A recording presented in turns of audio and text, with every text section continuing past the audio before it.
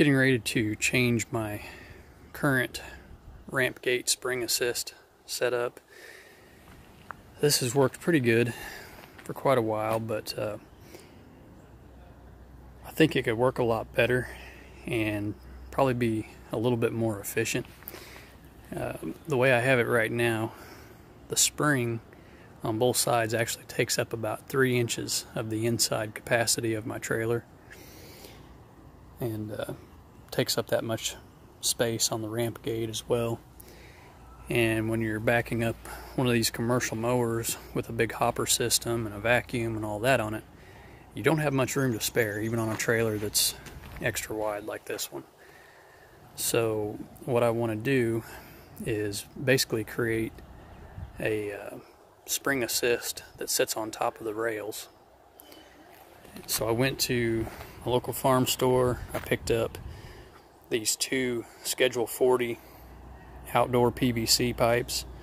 They're a 2-inch inside diameter. I think they're like a 2 1/4 or so outside diameter. First thing I'm going to do is completely take the spring off of one side and start working on that one side.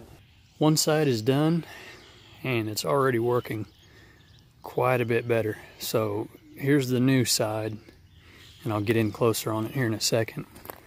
Don't mind the mess. I've still got all my tools scattered out to do this other side. So you can see just the angle of the lift. On the left side, it's pulling, or it has to work quite a bit harder to pull the gate up than this side does, just because of the angle that it's pulling from. And on this side, like I said, about 3 inches of space that it's taking up. 3 inches of space that I really need. And then on this side, check that out. Went from 3 inches to maybe a 1/2 inch. So huge difference there.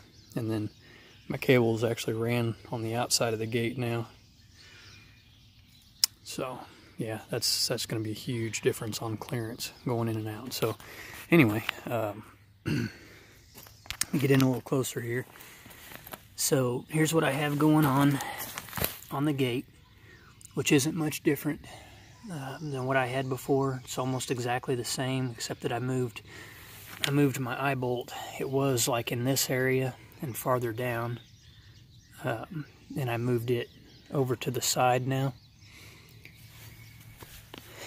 And then I'll show you the end of this, and I'm going to show you how I did all of this. But this is just to kind of show you what it looks like. So I have these D clips, these D pins. That's what I'm using on both ends. So this one runs through and has these 2 bushings on it that I used my belt sander to shape the ends of, so that it can roll and so that it also keeps the cable centered. Alright, and then I've just got one little bolt here holding that in. I'm probably going to have to replace that with a longer one because it's barely getting a bite. And it's just a little pan head bolt. I'll show you all that when I do the other one.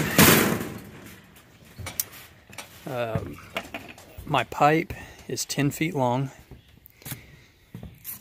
and I used the full length.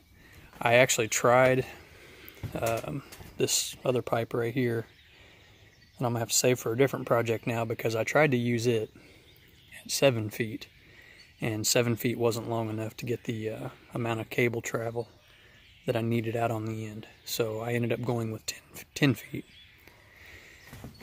The other end, so I have my eye bolt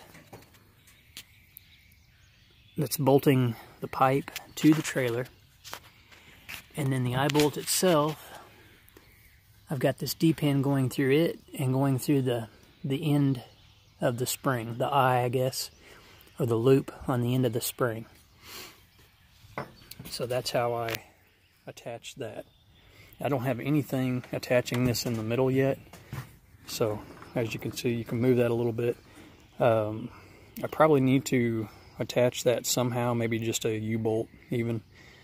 It wouldn't take much. In fact, I could take a U-bolt and run over this and just have it nutted on one side and just let it kind of act as a hook to just kind of hold that in place. It really doesn't need much, but a little bit of support there would be a good idea. So anyways, this side is just about done, except for replacing that one little bolt down there that I need to replace. I wanted to show you guys a quick rundown of the hardware, the mounting hardware that I used. And this is just for one side. So if you're gonna mount yours up the same way I did mine, you're gonna need all of this hardware times 2. So I have a couple of these couplers, and these are probably overkill, but they're 1,760 pound test. These it's quite a bit more than you're going to need, obviously, but that was just the approximate size that I needed, and the weight rating isn't going to hurt anything to be overkill. So then I have one panhead bolt with a lock nut, and that's what I use to mount the end of the pipe down. My 2 eye bolts, this one I'm just reusing from my previous setup. This is a 3/8 with a lock nut and about a 2-inch bolt, a couple washers. This one is 1/2 inch, a couple washers, lock washer, and a regular nut. And then I have these D-rings, or D-clips. They're 3 inches long, and the circumference of the clip is almost perfect for a 2.5 inch diameter pipe. And these are the bushings, and I just happened to have these. These were left over from a installation kit from something else. They were spacers, and they just happened to work out perfect to fit inside that pipe together. I still have to shape them, and I'll do that on the belt sander. I'm just going to put a bevel on each end of them, which will allow them to turn inside the pipe, and will keep the cable centered up. So I have 2 of those D-clips, and then of course your cable, and that's the cable that came with the garage door spring. So I'm not sure where all you can get those, but I do know that Home Depot and Lowe's carry them. So anyway, that's the basic mounting hardware for one side. And then of course you need your 10-foot, in my case anyway, 10-foot, 2.5 inch underground or above ground conduit. I'm using the Schedule 40 above ground conduit, and it's also, because it's the above ground conduit, it's UV resistant, so I shouldn't have any issues with it setting on top of the trailer getting sun exposure. So alright, let's get to putting this all together. Okay, one thing that I'm going to have to do, and I had to do this to the other side, I have all this that's in the way of my pipe, because my pipe needs to run right to the very end of this. So I'll show you what I did on the other side. See how the pipe needs to come right to the edge of the trailer?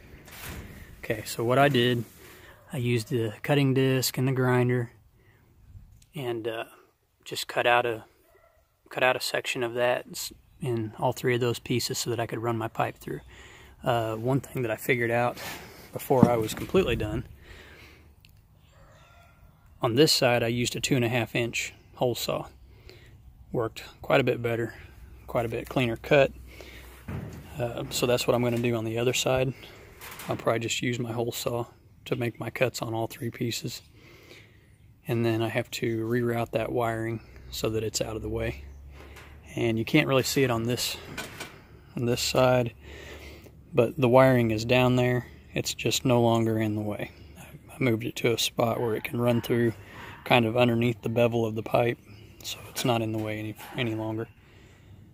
So that's one modification that I had to make to my trailer, other than just drilling holes.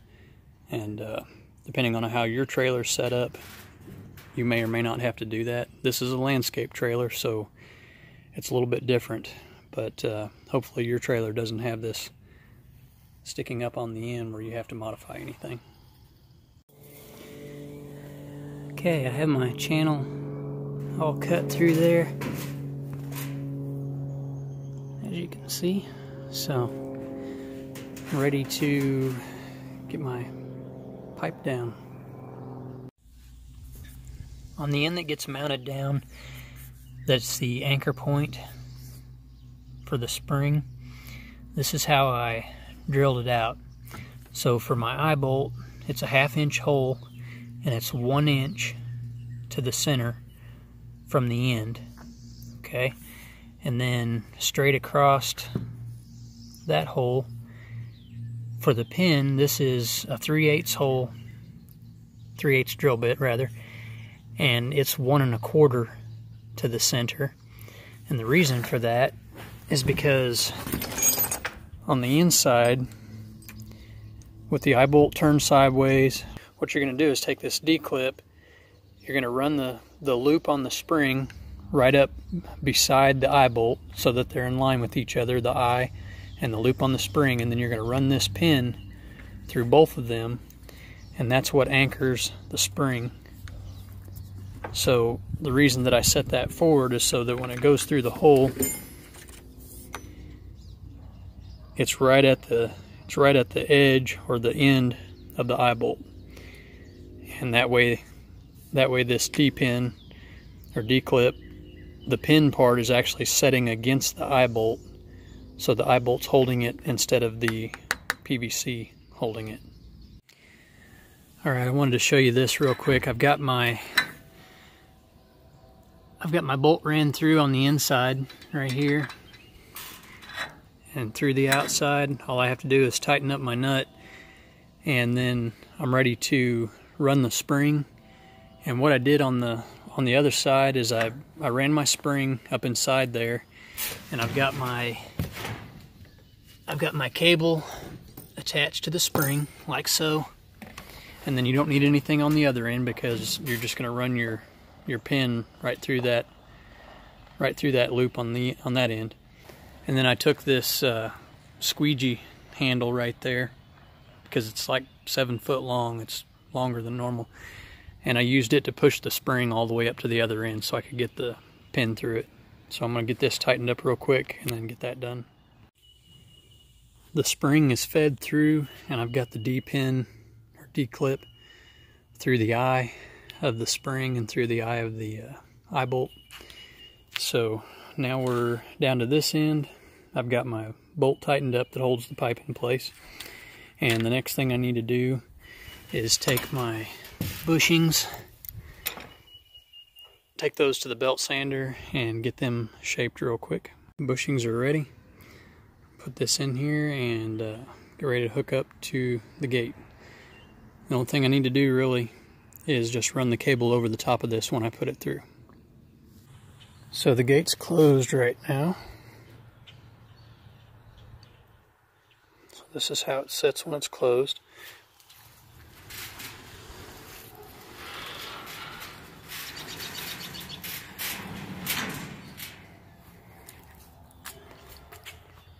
And as you can see, I actually need to loosen up the tension some, because I can push that down to the ground.